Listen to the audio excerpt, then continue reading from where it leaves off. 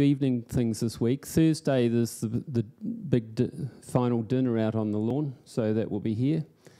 And it's important that you're here Friday morning for the final presentations and your certificates, and the formal closing of the course. But also we have tonight the third of our weekly guest lectures, and this time we have Professor Bianca De Stavola from University College London talking on multiple questions for multiple mediators. So, welcome. Thanks.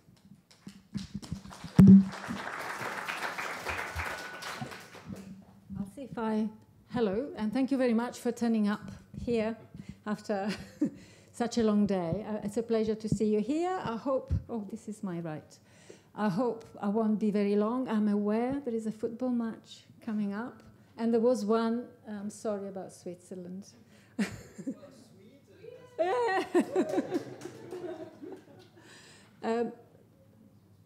Thank you also for inviting me to give this lecture. Do tell me if I'm moving the microphone around. I'm Italian, by the way, so I do this, and, and the voice disappears. As you can see, the topic is multiple mediators, but the topic being so complicated, I will start with a few comments about actually mediation analysis in a simpler setting. First of all, I want to justify why mediation analysis is important. It involves the study and the extent of which an effect of a putative causal variable has on another, and trying to explain how much that relationship is due to a pathway that we are interested in. So, for example, there's plenty of evidence relating to maternal size, pre-pregnancy maternal size, and psychiatric disorder in adolescents, so that it's been suggested that such a relationship could also apply to eating disorders and eating disorder behavior. So that's the putative causal question that I will discuss with you tonight. But in order to investigate this relationship further, we also want to, with my collaborators at UCL, who are childhood psychiatrists, we're also interested in seeing whether such putative relationship can be explained through the way a child grows from early infancy to pre-puberty, that may explain certain trajectories and certain behaviors later on in adolescence. So the aim is to explain causal mechanisms, and in some application, but obviously not all application of mediation analysis, the aim could also be to identify potential points of intervention.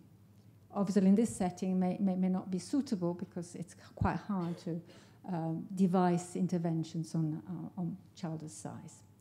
But because this is an evening, and there have been weeks full of football, I really wasted my whole morning this morning trying to find an example to justify mediation analysis in the context of the World Cup. So I tried to examine, this plot shouldn't appear there straight away, but anyway, I wanted to study the relationship between football success of a nation and the happiness of a nation. So I have a sort of, let's say, my causal question was a bit of a data dredging, but that's... so I downloaded the rankings at the beginning of this year of the male soccer teams, of football teams. And I also downloaded the happiness index just produced by a group at LSE for 2018. So time-wise, the ranking precedes the happiness, at least as reported. And the plot down there, I don't know if you can read it, but it's a plot for the 10 countries that, as of this morning, were still with a chance of winning. And on the x-axis, we have the ranking. So on the left-hand side, top ranking is Brazil, followed by Belgium, France, and Switzerland. And on the y-axis is the happiness index. And you can see that the happiest as the Swiss, but not maybe exactly tonight, and going up with the Croatians and the Russians doing pretty badly in terms of ranking. So I may want to say, okay, I think there is a relationship, although you can see they are maybe not linear, but can it be explained by the performance of the female team ranking? Because as the male are more successful, they may induce a better appreciation of the pleasure of football, and more female will play, there will be more facilities, and, and it's the women really the playing that may improve the happiness. So this is another mediation question. I'll come back to that at the end, because I've got some data there. So going back more seriously, why mediation analysis? What a history of mediation analysis. It's been around a long time. Psychiatrists, psychometricians, social scientists have used mediation analysis since the early 1900s. It's been so formally more prominent in those sciences, especially in psychological studies. In epidemiology, up to recently, about up to 10 years ago, I always had a more sort of ad hoc procedure where certain regression models have been fitted with and without mediators, and then some qualitative conclusions are drawn of whether the potential mediator, the putative mediator, actually is explaining some of the effect of the exposure. But there is renewed interest, as you probably well know, and its renewed interest in epidemiology is linked to developments in causal inference, and in particular in counterfactual-based causal inference. But just to sort of stress why one may not be satisfied with just using traditional methods, those are generally based on path analysis, as initially proposed by Saul Wright, as you can see, 1921, 1934. But these consist of specifying a series of regression models, one for the outcome, one for the mediator or mediators, several for the mediators, and then the estimated regression parameters are combined according to certain rules, and direct and indirect effects are derived. But however, all of this is based on associational models. You start with regression models, and then you interpret those regression models. But I claim today, and I've claimed in many places, that mediation questions really are causal questions, because they try to understand mechanism. So reproducing my diagram there, the original one, not the football one, I'm trying to explain the mechanism through which my putative causal relationship between maternal size and eating disorder operates. As I said, path analysis only deals with correlations, and it does not acknowledge the fact that there is a causal question underlying this, and does not traditionally those methods do not really dwell very much in thinking about confounders that may be at play as well as the mediators. These are counterfactual-based approaches that have been developed since 2008 or so, or in fact early 2000s. So are simply an extensions of these methods. They deal with some of their limitations, for example, to the limitation that you could only deal with the continuous outcomes and continuous mediators. But also, besides sort of being a generalization, they introduce greater formality. And with greater formality, they also allow you to think more carefully about the question at hand. However, there is a downside to greater formality, greater generalizability, or generality, I should say.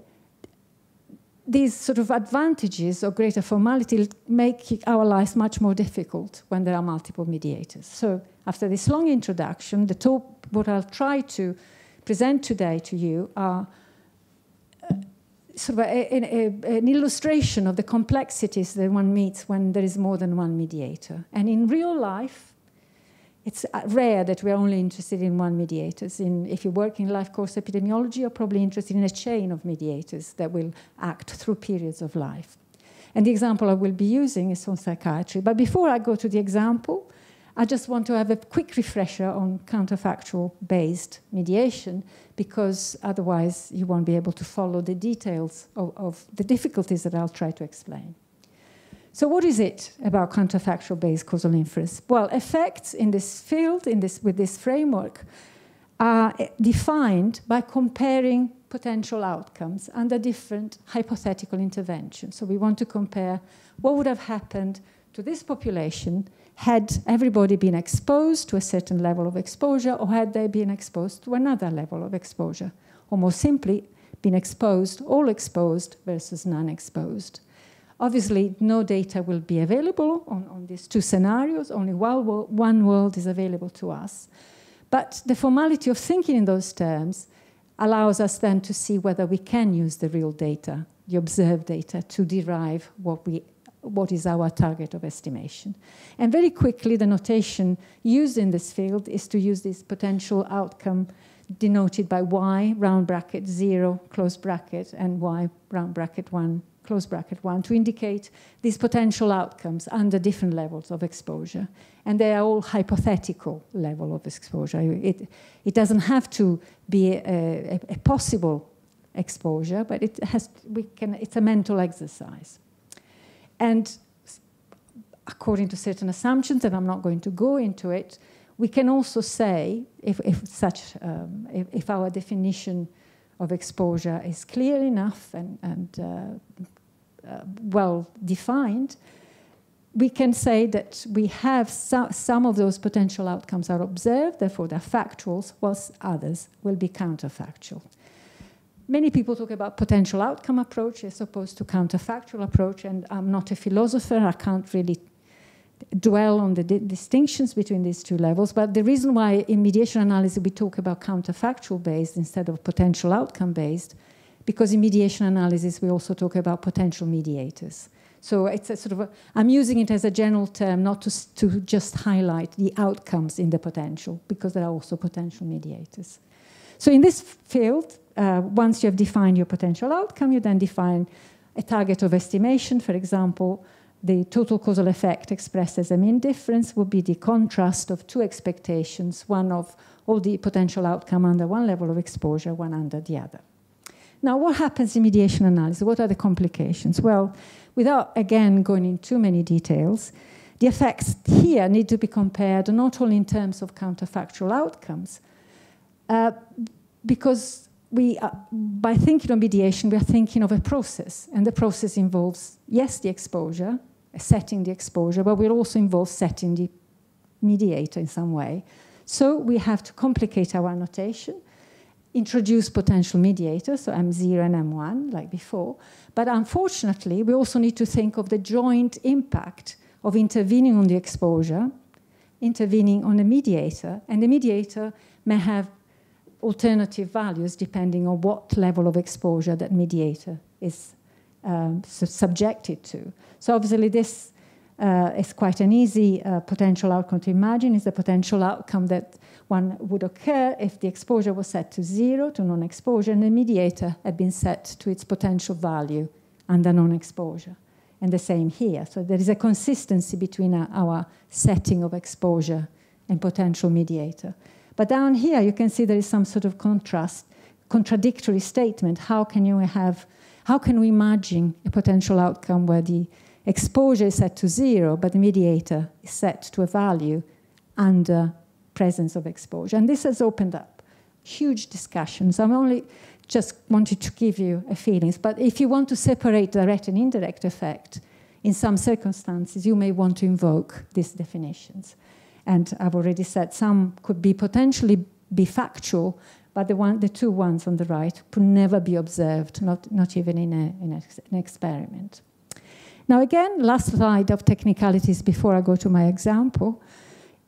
Given these tools that we have, the potential outcomes, the potential mediators, the nested potential outcomes where the mediator plays a role, we have a range of possible definition of direct and indirect effect corresponding to the one from path analysis. I'm listing two. I'm not giving you the details. It's only for information in a way that I'm giving you the first definition, the ones that initially were more popular, the natural, so-called natural direct and indirect effects with these acronyms.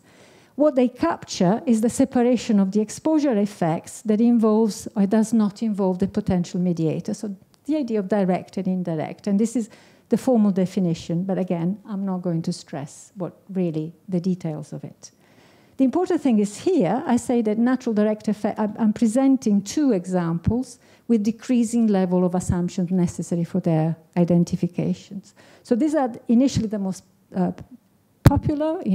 There are applications of those, but they make often unverifiable assumption and unjustifiable assumptions. So a new bunch of definitions have come up, and they come under the long name randomized interventional analog natural effect. So don't scream.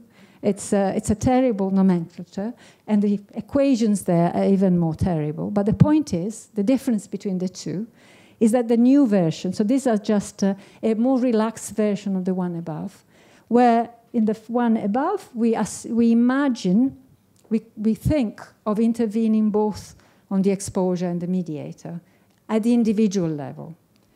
With the second one, we imagine a world where we intervene on the exposure, but we shift the distribution of the mediators according to certain values that correspond to what would happen under exposure or not exposure. And this has the advantage that could occur. You could design a randomized trial where you shift the distribution of whatever your mediator is, the ranking of female play. We could shift it with investments in managers, for example, without saying, oh, you will perform as well as under more management status. So it's the focus. I think these are winning, if you want my guess. And because they make fewer assumptions, also because they're realistic, gives you an idea of an intervention at the mediator level. And they, in fact, answer questions which are very relevant. Right, now, finally, I'll move on to multiple mediators. So all this was of relevance for a single mediator, the definitions I've given. Imagine now you want to examine two mediators, M1 and M2, not just one. Now, first comment. Unless the mediators act separately, as in this drawing, we are really in big trouble. Because as soon as one is related to the other with direction going from M1 to M2 or M2 to M1, it doesn't matter. As soon as this happens, we cannot identify natural effect. We cannot even use in traditional methods in the presence of interactions or nonlinearities. So if this is what we want to study, we are in trouble. Even if they are separate, but there are interactions or some, for example, between the mediator and the exposure, again, we can't do anything with the tools we have so far. No natural effects, no traditional path analysis effect. If you don't believe me, I'm happy to go into the details. So what is one to do if you have multiple mediators? Most of my work deals with this, and not with just two, as you will see, with plenty more. So in fact, this is my example. You can imagine life can be hard. So my example, with my collaboration with Nadia Mikali, a psychiatrist from UCL, concerns understanding pathways that may link maternal BMI to eating disorders behavior using the Alzbach data. And what she really wanted to understand, whether once this relationship is established, and we still say it's a putative causal relationship because not a single study can be used to demonstrate causality, but let's say that we are happy to study that maternal BMI pre-pregnancy may have an impact through either a biological pathway through how the girl grows. This analysis concerns only girls. So it would be the growth in infancy, both in height and weight, later growth and leading to early or later puberty. So all this is sort of, let's call it biological pathway. And then we have an early environmental factor through measurements of maternal attitude to food. The details of the variables are here. And as you can see, the actual number of mediators is large. It's not 2. It's actually numerically 8. And I'm going only to show you the results for one particular outcome we have analyzed, where we've looked at many dimensions of eating disorder behavior. And this is for binge scoring at age 13 from the Alzbach study. We have just published results on a more complex analysis than one I'm presenting, with more details and greater characterization of maternal BMI. But for the purpose of this talk, I'm only talking about a binary version of maternal BMI, either overweight or obese, or normal weight or underweight. So it's a binary exposure. But all these variables are the measurements at around age 7. There's birth weight, height at 7, BMI at 7, height at 12, BMI at 12, pubertal status according to Stanner score at age 12, breast development at age 12, and two-dimension of food, attitude to food from the mother. So I said, we're in trouble. None of the methods we have used up to now will do.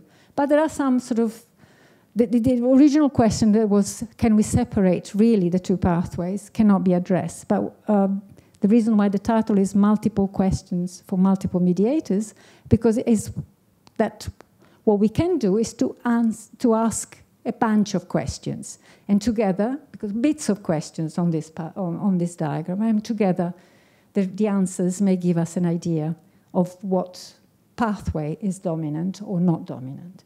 So there are 4 possible strategies that I can use, and I will illustrate each of them in practice with numerically. So one way that we can use, using the counterfactual-based approach, not using the path analysis, is to treat all the 8 mediators in block. So I just want to ask the question, is the relationship between exposure and outcome completely absorbed by these mediators? This is the joint effect. Or if there is a causal order, and there is indeed a causal order in these variables, the temporal order that allows me to assume a causal order, we can do some sequential analysis through just some of those paths, not all of them, some path-specific effects. Or we can use this interventional effect, but as I said, have a future for multiple mediators. Or we can look at a question in another way, looking at the time-varying natures of the mediators. So very quickly, I'm not going to dwell on the details, but all this slide says is I've got 8 mediators. I call them bold M. That's my new mediator, and then I use my usual tools for a single mediator. This is possible, and the definitions are here. Results.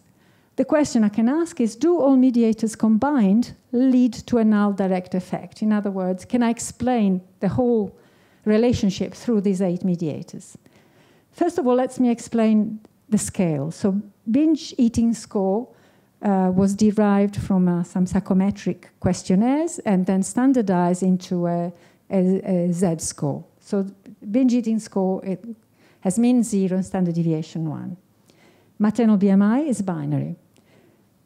What this total causal effect is the total relationship between exposure and outcome that says that if all mothers were set to being overweight and obese, in a world where all mothers are said to be overweight and obese, and we can discuss whether this is a sensible thing to say, or versus all mothers being normal weight, the score, the binge score, will be 0.15 standard deviation higher in expectation. So we have a positive impact of BMI, and overall, it's quite substantive if you think of the standard deviation being 1. So 15% of standard deviation sort of associated with higher maternal body size.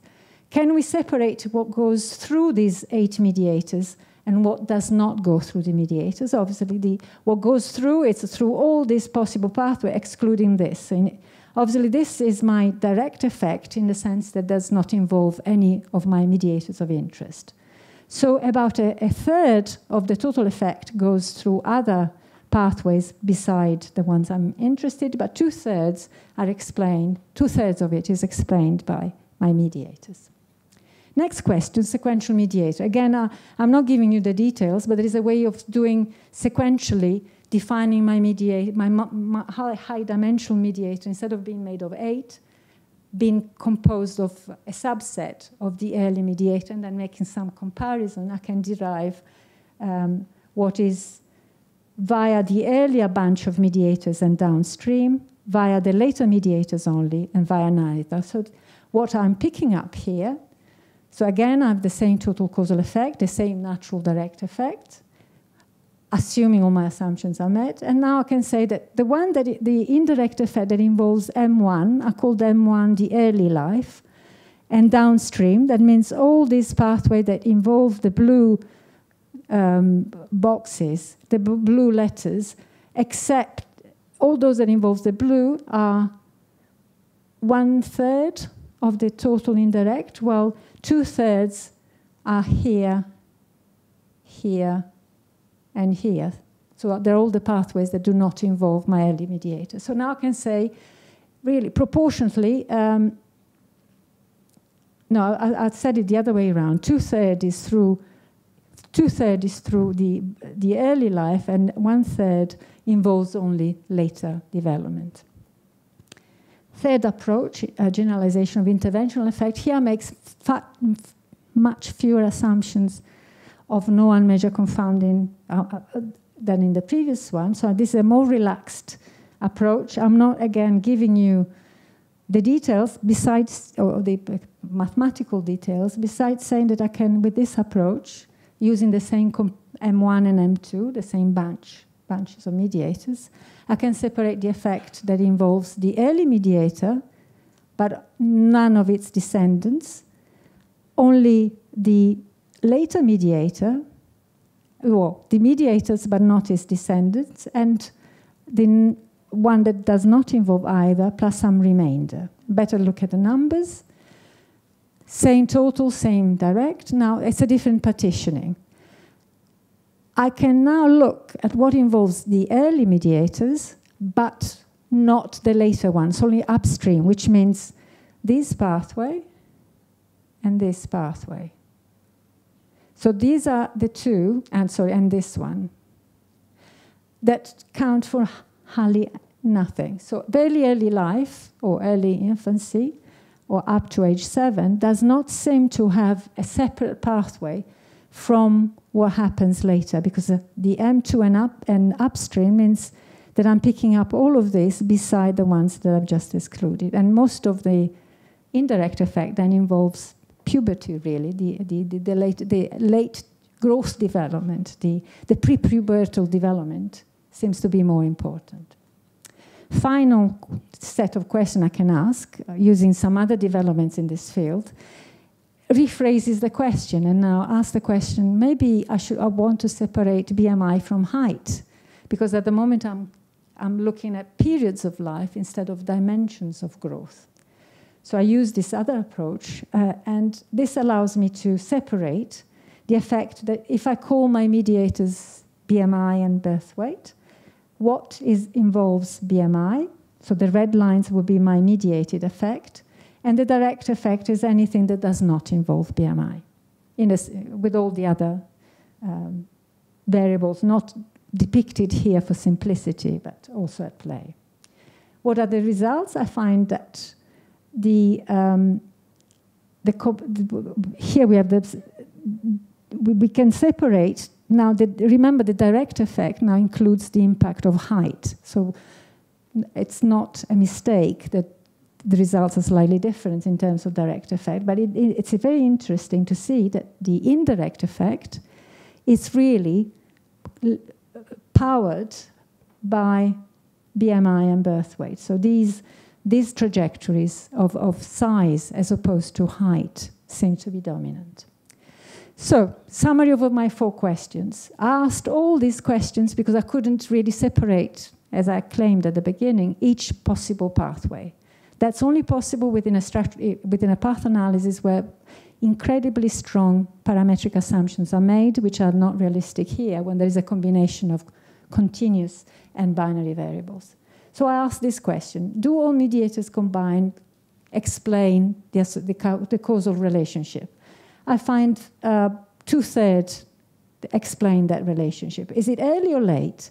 According to the 2 methods I used, which make different assumptions, I find that most of the effect really involves M2 being the later adolescent and puberty effect. Next question, which aspect of growth? It turns out that really it's BMI and birth weight that dominate, again, together, this explanation. So in summary, and hopefully not too late, yeah, we are doing okay. Dealing with multiple mediators involves additional complexities to those already faced with a single mediator of interest. Traditional approaches are extremely limited to deal with such settings. These new contributions from the counterfactual literature give although it may not appear so clearly from the speed in which are presented, but give a more formalized, hygienic, clear way of thinking and posing the questions and identifying what you are really trying to measure.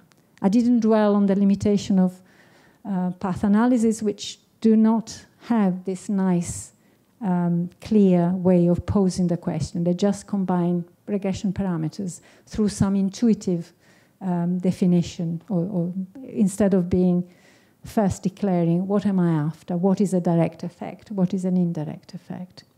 Interventional effects offer new possibility, but this idea of shifting the whole distribution of the mediator instead of intervening on the mediators and setting it contrary to what you have set, the exposure.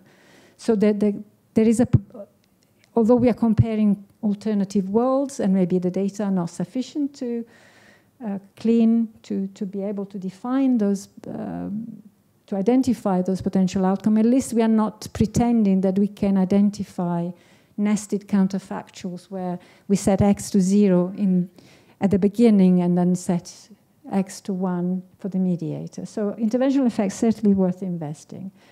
But still I didn't answer all the questions I wanted to ask. I've asked some questions. I have a feeling of what's going on, but that's the fact. Mediation analysis involves so many possible pathways, so many comparisons of alternative scenarios, that we should be more realistic, I think, and not try to do more than is possible, unless we are in a very, very, very, very simple setting. And let me stress it once again, there are lots of papers in the psychometric literature where they do analyze multiple mediators and generally assumes there are separate pathways, but it's very unrealistic to make such an assumption. Finally, do you want to know what's the contribution of female team ranking? Well, I got the answer. Do you what do you think? So first I should describe the variables. The happiness index, obviously, they're all ranks, so they go from 1 to 200. The plots I showed you show positive relationship between male ranking and happiness of the country, and maybe tonight England will raise or not, will go happier. There is a positive association between male ranking and female ranking. So what do we find? That the total causal effect, without controlling for any confounders, so forgive me for that, is that a 1 unit increase, if we intervened and shifted the ranking by 1 unit, yes, we've shifted, so we put things worse. I should have phrased it in the other way around, but if you increase the ranking, that means in my classification, putting you lower down in the ranking, because the ranking is 1 for top and 150 for last, it will increase overall your ranking of happiness by nearly another unit. So that's bad. But most of it seems to go via the female ranking. So it's if the men go down, it brings the women down, and the women going down makes everybody more unhappy. Obviously, I know I've stretched it, but I was trying to add some happiness here. So these are the references, and thank you very much, and good luck.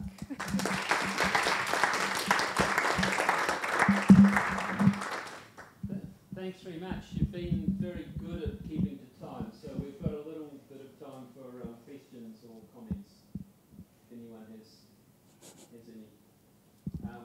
Maybe in Egypt.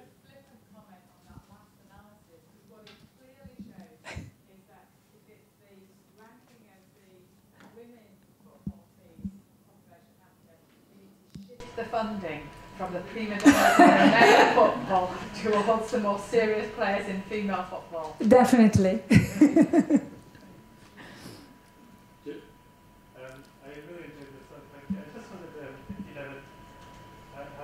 how much do you think that maybe using instrumental variables could help with the problem of independent mediated effects? I don't think it will help for that aspect. It may help for dealing with the confounding that obviously will be at play that I haven't. Well, I haven't really said much, but if it would say that if you had a gene that could predict your ranking, well, this is obviously let's look at a more serious example where you can think of BMI, for example. If I go at the start, right? If you could have a gene that predicts a strong instrument for childhood size and a strong instrument for maternal BMI, then you'll be safer, that you'll be more sure that you have dealt with the confoundings applying there. But multiple mediators, I imagine, would be even worse, less likely that you find a gene that only acts through that mediator and not through others. So you'll have the pleiotropy problem even more. The problem is true even between exposure and mediator. In traditional path analysis, when you've got measurement error in your variables, it can make you lead to sort of radically different conclusions than if you didn't have measurement error. So I was just curious, how does measurement error affect the sorts of methods that you've presented today? Well, there are applications where, for example, we have summarized childhood size with random intercept and random slopes. So in a way, we have dealt with capturing the essence of childhood size through latent variables. That would be a way of dealing with measurement error. And then you have your measurement model up here, but you still want to find the structural relationship among the variables, as in structural equation models, but with greater flexibility but also greater difficulties. Well, thank you very much. That was very educational talk. I liked it very much. My question is a rather basic one to come to what you have shown in terms of quantitative numbers between all the various variables. Would you agree that ideally you would need a pregnancy cohort, a very large one, to even establish those, or are there alternative designs to come to that point? Well, the data we've used was I went a bit quickly, the Alsbach birth cohort. So these are prospectively collected data. But you would agree on that one ultimately needs prospective data to... Well, it helps a lot, especially in drawing your diagram and knowing that one variable is measured before the occurrence of the other. That certainly would help, yes. But it wouldn't preclude the use of other designs to investigate mediation. You just have to be greater care in dealing with the ordering of the variables, I think. I think you touched on it really briefly, that Do you want? Like, say we have 3 biomarkers. This is sort of a personal example. So here you had 3 biomarkers that were all sort of related. I don't know, related to glucose levels, related to inflammation. And the question, is it better to deal with them together than to pick one and choose it as your mediator? Or, I mean, what sort of strategy do you do 3 different mediations? I know they don't probably add up to the same thing, but does that give you information that maybe you don't have to make these extra assumptions about multiple mediators? So you say, I can use this microphone here, I think. Are your biomarkers ordered in any way, or they're just correlated? Let's say they're all associated with inflammation. So they're all measurement of an underlying dimension that you want to capture. So then there would be a case of measurement error, where you could include your latent dimension that you want to capture as manifested by your biomarkers, and there would be ways of dealing with it. Then or do this, like the joint analysis.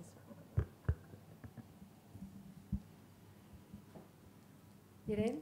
Irene?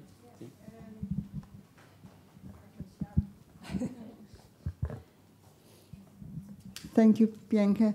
You've drawn one DAG here, one diagram here, but you could imagine that you may have had 3 other points in that. Yeah. And could that change the whole picture? And how sensitive is the analysis to how you conceptualize the problem. Well, I suppose if there are, so you're thinking of other mediators that would be at play. At the moment, they all belong to the direct effect here. Mm-hmm. So my question does not involve them. So their contribution is part of the direct effect. But if you're thinking that I have some confounders, obviously, that I have control for in the analysis, if you think of a measure confounding, depending on whether I use natural effects or interventional effects, if there is a measure confounding, depending on where it's acting, it may bias the results. And interventional effects are far more robust. They don't require a measure the assumption of no measure confounding among the mediators. That's the beauty of the interventional effects. Yeah. Yes, Bianca, thank you also for this very educational overview about very complex things. A little bit following up on what Irene asked, how do you actually construct this original drawing?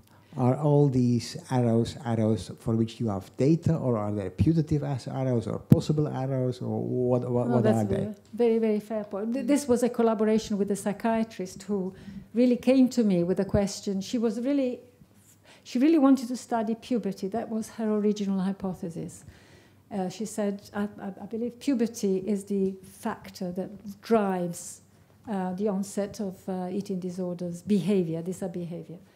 And then I started discussing with her. I said about how can puberty, first of all, is only measured as a binary dimension, whether or not there is breast development at age 12. I said, but puberty is something more than that. So we started discussing growth trajectories as proxy for puberty. So her hypothesis developed even before looking at the data. So thinking, what did she mean by puberty?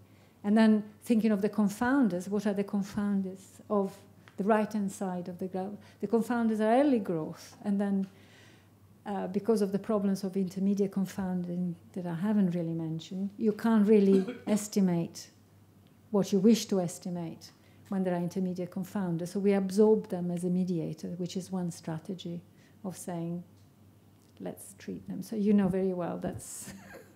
so that it's the answer is not satisfactory, but it's better than not answering. It's better than doing structural equation or path analysis without thinking. This is my message, I think. Or don't try, or let's not try. Many people say, I don't want to touch mediation analysis, but then everybody's trying to say it, maybe at the end in the discussion of the paper. They want to say how this association can be explained, right? So we do it, we might as well be explicit if we can.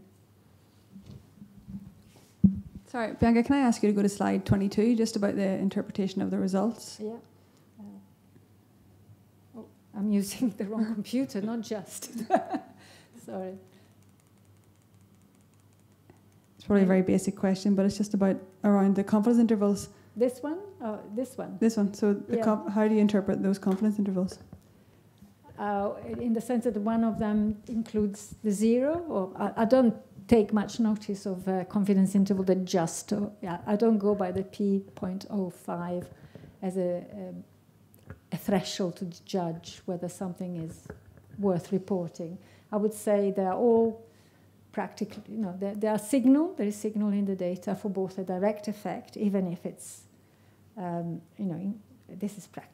I could have rounded it to zero, couldn't I? I'm just being honest here. But there is a signal through in all three dimensions. You would discount that one? No, it's more the width of them in that. The width. Oh. They can almost explain everything, or very little. But it's still, these are units of standard deviation, so it's not huge. It's wide, but it's not enormous. The football is coming on. Yeah. I clearly just enjoyed your talk a lot. Thank you. One thing that we've started getting a little bit concerned about in some different things is that there's non-random attrition of the data over time. And I just wondered how much you're concerned about that kind of thing with these data. Well, we've used single imputation with bootstrap standard errors to deal with the attrition in the Alsbach data. So assuming missing is at randoms, given the variables we've included in the imputation model. So if missing this isn't at random, do you know how Well, I think it's in any case you need to think of. I think that I trust the Alsbach researchers when they say that it's mostly driven by socioeconomic status, and there are plenty of measurements of maternal education, occupation, which we use in imputation. But in general,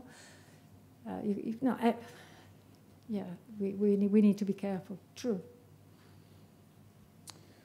Okay, I think that makes 45 minutes with 4 minutes of time added on because we had a problem with the laptop. So I'd like to thank Bianca again for the excellent talk. Thank you.